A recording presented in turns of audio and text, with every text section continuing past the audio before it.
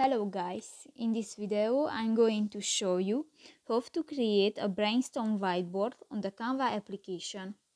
But first of all, I just want to mention, please don't forget to subscribe to our channel, because at 100,000 subscribers we are going to show you our YouTube revenue statistics and growth strategy, how to make money online. So let's jump into it. First of all, open the application on your device.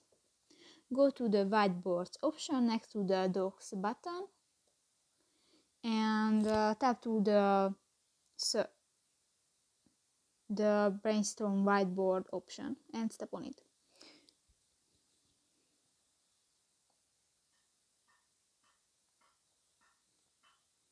And in the templates button you can find the different templates and just select one and step on it. So that's pretty much it for this video, guys. See you in the next one. Bye bye.